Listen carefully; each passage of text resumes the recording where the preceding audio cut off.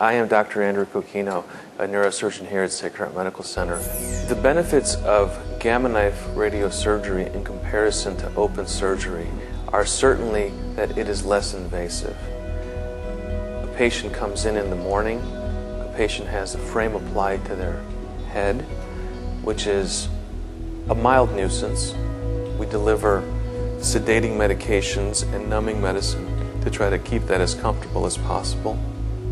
The patient then gets an MRI scan and ultimately gets treated during about a 30-minute to 90-minute treatment for each metastasis.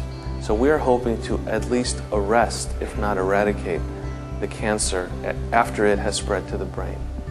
The outcome of those radiation treatments with gamma knife radiosurgery has been control rates upwards of 85 to mid-90%.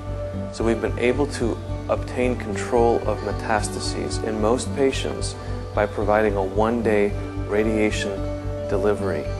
Some of these patients that come to us have come to us after surgery, chemotherapy, radiation, incredible personal struggles. So the relationship that I ultimately have with my patients is one where I try to comprehend their past without being too obtrusive, and develop a plan so that they know who their current quarterback is. And when they come to me with a problem that we can help by utilizing gamma knife radiosurgery, they will come and understand who these two new providers in their lives are.